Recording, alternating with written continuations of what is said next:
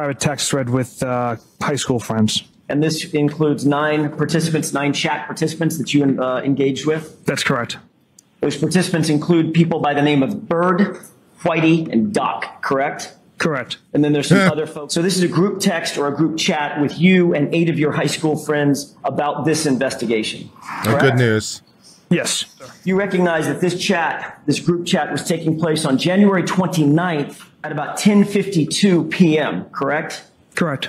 So you were willing to tell just a few hours into an investigation of the death of a Boston police officer, you were willing to tell a bunch of high school buddies details about the investigation, including the name of the victim, correct?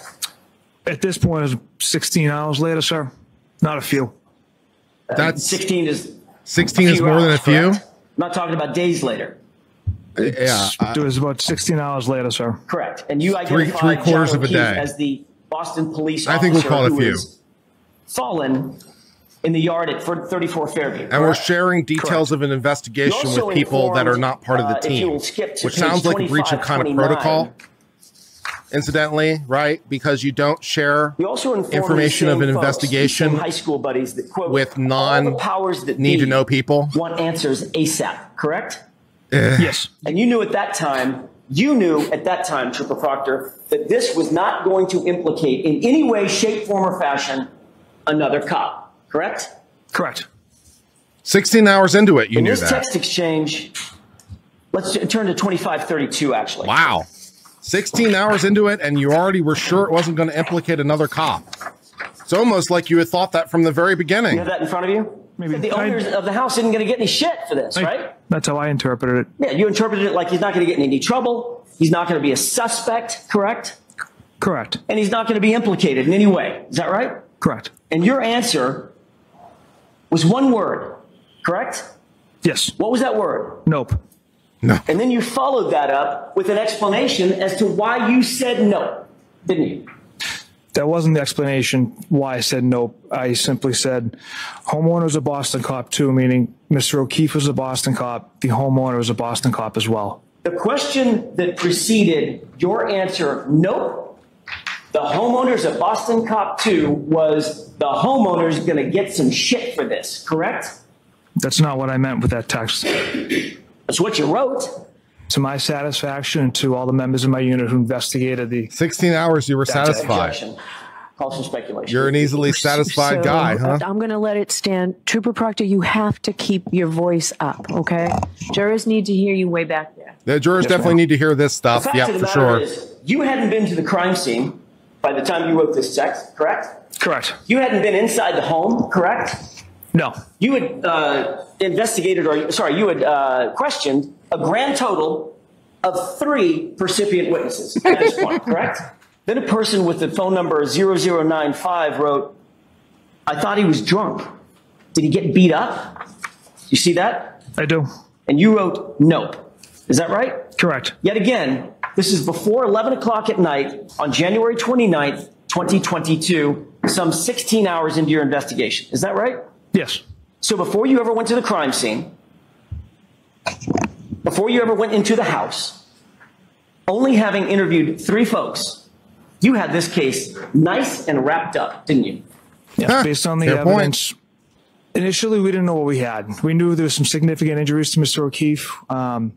If you didn't know what you had, isn't it a little bit early to draw a conclusion if you didn't know what you initially, had? we didn't know what we had. Yes. And he had no injuries below the neck. Not that I observed, sir. Not a single broken bone, correct? Not that I was aware of. Not a single fracture, correct? Not that I was aware of. Not a single bruise below the neck, right? Not that I observed. The pedestrian strikes I've seen have been at high speeds, And that's 60 enough plus. a person out of the chute, right? 60 plus miles per hour. So I can't recall right now off the top of my head as far as injuries in the past pedestrian strikes I've attended. Okay. So someone, you indicated. So you didn't have training and experience to know what you were looking at. You've seen So your conclusions kind of suck now, don't they? Because you didn't have the requisite background. Yes. Those are high speed, extremely high speed incidents, correct? Trooper Proctor, let me ask you the question again. Have you ever, yes or no, have you ever, in your experience, seen a vehicle, pedestrian incident, in which the pedestrian has no bruises? Objection. Have you seen that? I can't recall. That would be a no. Question? The fact it's not a the fact it's not a yes. The fact it's not a yes is more the problem, right? Because he can't rely on his training and experience if he doesn't have it. We human beings are, if not pattern recognition machines. We operate based on patterns. That's how we operate. So if he had seen a lot of low speed collisions, then he might be in a position to be like, okay, this matches what I understand, but he doesn't have that understanding. So I can't recall is an acceptably bad answer, because it means, well, he doesn't have, by his own recollection, he doesn't have enough frame of reference to know what he's looking at. So 16 hours into it, without sufficient background, he's ready to call it. That's where we're at in this thing. That's the stupid. Great, moving on. And you wrote what? That's another animal we won't be able to prove. That's another animal we won't be able to prove, correct? Correct. But you're ready to call it, even though you can't prove it. There were going to be things. You're ready to call it, but you can't prove it. Okay. Noted. You know, there is a saying among lawyers, you know, we only know what we can prove. There's a reason that lawyers say that we only know what we can prove. If you can't prove it, what are we talking about? Yeah. 0095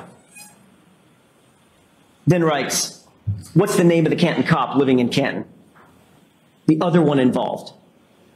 Correct? Yes.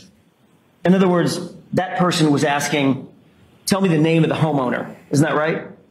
Yes. The guy that's the cop, right? Correct. And you ignored that question for a second time. Is that right? Yes. As a matter of fact, not one time, not once in this entire group chat did you disclose the name Brian Albert, did you? I don't believe so, no. You were actively trying to hide Brian Albert's name, at least from this conversation. Objection. I'll allow it. Is that what you were trying to do? Absolutely not. But you had no problem sharing John O'Keefe's name with your buddies from high school, right? Correct. And you had no problem sharing Karen Reed's name with your buddies from high school, correct?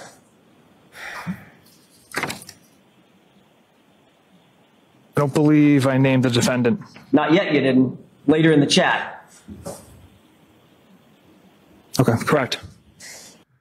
I mean, not that I should need to point this out, but, you know, typically the police don't talk about an investigation while it's ongoing, except, of course, amongst themselves for any number of reasons, both for the sake of the investigation and also for the sake of any potential accused, because you don't want to accuse someone too early because the accusation itself carries weight.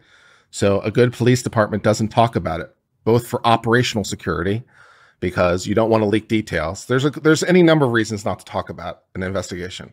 Operational security, operational knowledge. You don't want to leak information from the investigation, because if you ever come in contact with the suspect and they reveal information they shouldn't have, that's what you call guilty knowledge, because there'd be no way for them to know that except by them being involved. That would be the only way for them to know that. But if you tell them or tell the public, right, then it's no longer guilty knowledge. So you no longer have that as a screening tool to be able to screen out somebody who is or is not available. Because, like, you know, so yeah, you don't want to do it for operational security. You don't want to do it because it helps to vet or screen a potential suspect. You don't want to do it because it avoids a premature accusation against a potential suspect if you don't have enough information to bring a charge, for example, right? The police investigate all kinds of crimes every day that you have absolutely no idea ever happened because there's not enough to bring a charge. So you have absolutely no idea that the investigation ever happened. And if information later comes to their knowledge that allows them to complete the investigation, you don't want to tip off the suspect to allow them to better cover their tracks. you know, to let them know they're suspect. I mean, there's any number of reasons, but this guy is just sharing operational details with high school buddies, and he's the lead detective. Apparently, he doesn't know anything about operational security. Can someone teach this guy about OPSEC? Okay, good times.